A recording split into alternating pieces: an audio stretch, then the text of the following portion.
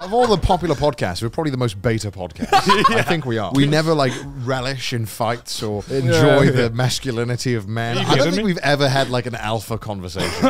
What constitutes as an alpha conversation, Connor, in your mind? You play clips of our podcast aside Joe Rogan jokes like, there's a man who can crack a skull open up in Ethiopia and he drinks the flesh, the brain stem to claim that he's the chief of the tribe. You know, that's like the conversations they have. And I watch ours and I'm like, why is everyone watching our podcast? I don't like orange. yeah, literally, like the economy. We're so boring. Like, pizza crust. I like my chicken without bones. I'm in my high chair talking about boneless. Like, I watched that and I'm like, why is anyone watching our podcast?